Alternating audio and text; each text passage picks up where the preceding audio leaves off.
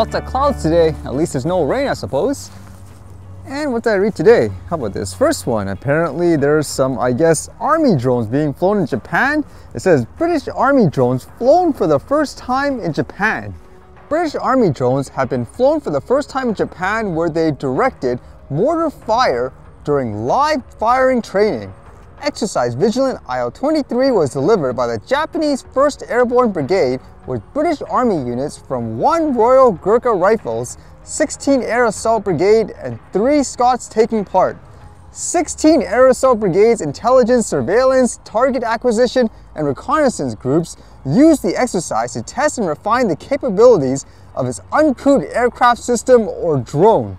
Under the umbrella of 16 Air Assault Brigade, ISTAR, 9 troops from 21 Air Assault Battery, 32 Regiment Royal Artillery launched a Puma UAS while working with a 1RGR mortar platoon. What's with all these testing, huh? Are they going to war or something? It says, in this terrain, we have provided normal camera footage as well as infrared footage, which means we have been able to fly during the day and night.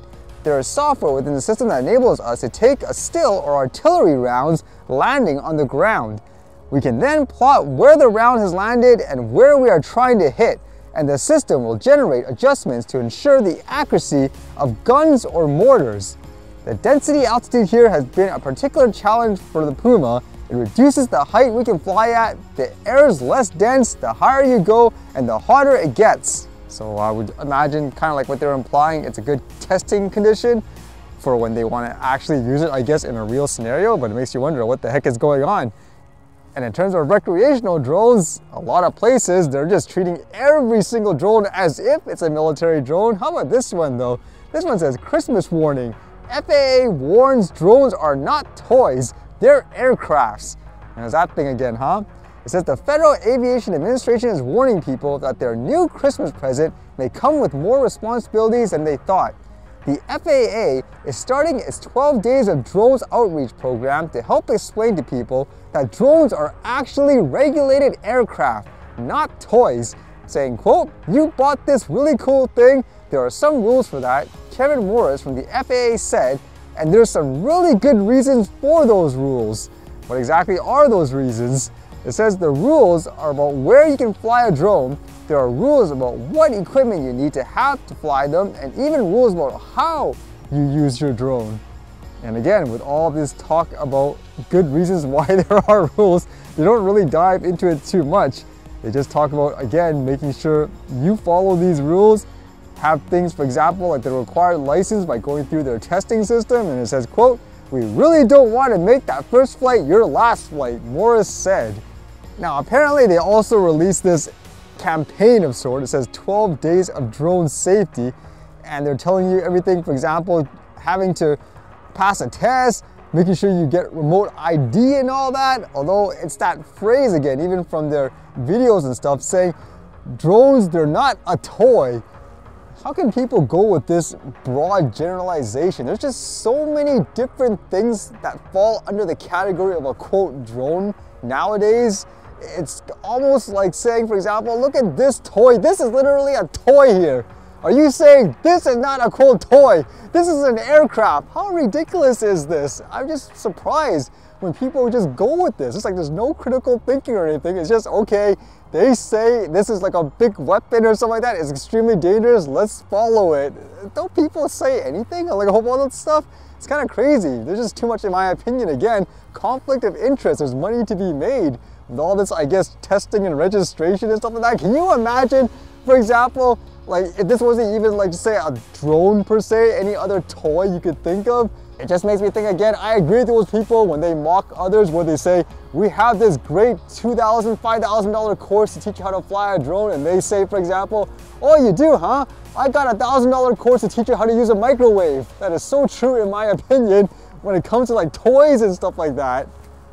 And I was reading this today where apparently some kind of video got leaked where the CEO of IBM was discriminating against people when it comes to hiring practices, and this one, it says specifically with Asian people. So what was going on here? This one says the CEO of IBM, Arvind Krishna, who discriminated against Asians in the hiring process and promised to deny bonuses to executives who failed to meet illegal race criteria, sits on the board of the Federal Reserve Bank of New York and North Grumman. So this guy have like a lot of power, I guess. And it's apparently with this video here where it looked like it's an internal company meeting and they're talking about how they need to make these quotas in terms of their hiring practices, have a certain level of diversity and all that. But he apparently makes one specific comment that actually generated, I guess, a lot of the controversy. It says here, IBM chief Arvind Krishna says he will fire, demote, or strip bonuses from execs who don't hire enough blacks, Hispanics, or hire too many Asians. And his actual quote, according to the video, says, "Asians are not an underrepresented minority in tech in America. I'm not going to finesse this. For blacks, we should try to get towards 13%, says Krishna." And you can see, for example, when he says that, the other executives or whatever, that's who those people are, they're kind of like agreeing with this. Like, wow, that's kind of crazy, especially to have this leaked out. So we take underrepresented and gender. You got to move both forward by a percentage. That leads to a plus on your bonus. By the way, if you lose part of your bonus. I'm not trying to finesse this. So for blacks, we should try to get towards 13 point something percent. On Hispanics, you got to get into the mid-teens. So let me say it. Asians in the US are not an underrepresented minority in a tech company. And it was older anyways, back in 2021. But the reason why this is really fascinating too is because I wouldn't doubt if you look during recent times, there's lots of companies who condemn, for example, things like discrimination and all that, saying, oh, we won't do business with this or that because they're so into diversity and so forth. But then you read stuff like this, like what does that show you? It makes me think too, because many times when it comes to these types of scenarios where companies hire only because they want to meet a quota of sort, a lot of times people are just brought in, let's just say in this example, as a quote, token Asian or something like that. They don't really get the same opportunities as everyone else. They're more for show to tell the public, hey, look, we're diverse and all that, we're colorblind. But in reality, again, it's more to meet a quota. The same types of people will still, let's just say, get ahead or something like that based on certain favoritisms, just like anything else in life. It doesn't really fix anything in the long run, but this is kind of crazy too. Saying, oh, an Asian, I guess that's a stereotype, right?